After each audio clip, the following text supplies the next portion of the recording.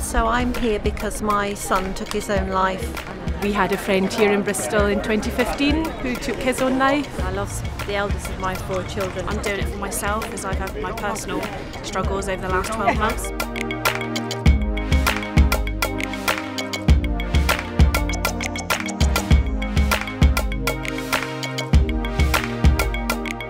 We've been walking for mental health awareness today around Bristol in association with Clasp charity, and today we've gathered lots of people together to help spread the word.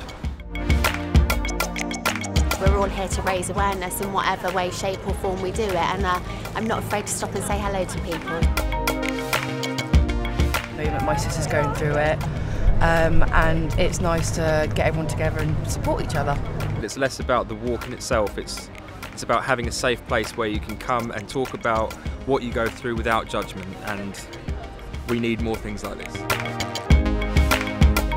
I'm walking to really bring awareness to the issue of mental health and suicide. Particularly for me, I'm walking because I've got a number of friends who've suffered with severe mental health issues. I've suffered with depression myself in the past, and family members have suffered with depression too.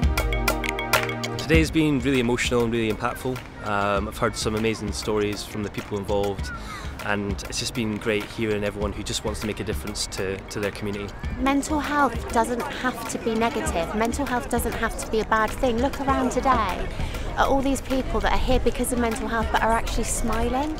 And that's what I want people to take away today, that it is important that we talk, it is important that we share these stories, and we can all do it with a smile on our face.